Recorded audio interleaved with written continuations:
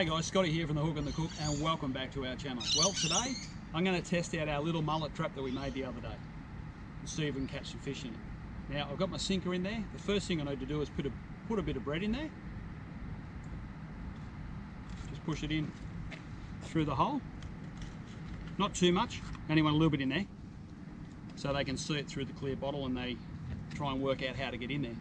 So I'll go and put it in the water now and see if we can catch a few. Righto, as you can see out in the middle there, you can see the mullet schooling around my bread that I've already put in there, happily feeding on it.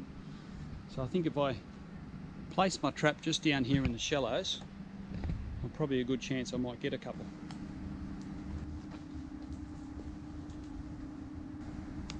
As you can see, the mullet trap is just level with the surface of the water, and that's very important.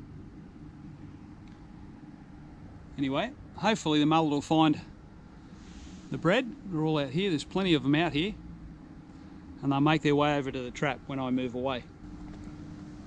Okay, it's time to check our mullet trap. It's been in the water now for probably 15 to 20 minutes.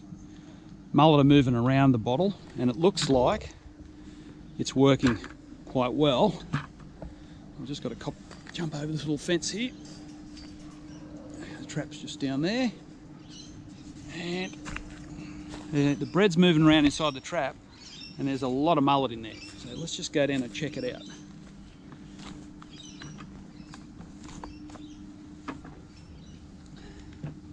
As you can see, there's heaps of mullet in there, so it's worked really well. So let's just get a bucket of water and sit that up here and grab our mullet trap. Oh, look at that. Hey, there's stacks of mullet in there. Okay, got a bucket of water. Now, just flex the side of the bottle and out come all our mullet.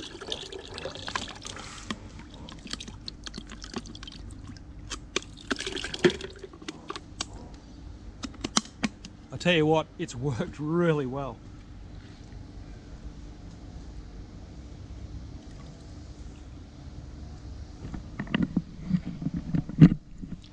I'll just turn the camera around so you can see it.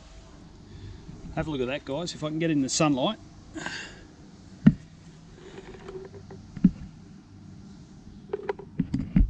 We have plenty of mullet, and that didn't take long at all.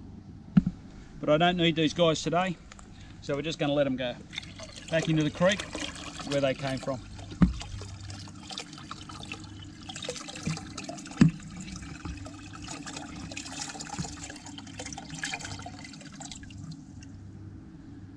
And there they go.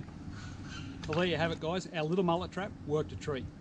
These little backwater creeks are a great spot to find your potty mullet, so give it a try. Now guys, check out my new YouTube channel, Scotty's Fishing Life. I've just posted my first video, so have a look. And it's something a little different. I think you'll enjoy it.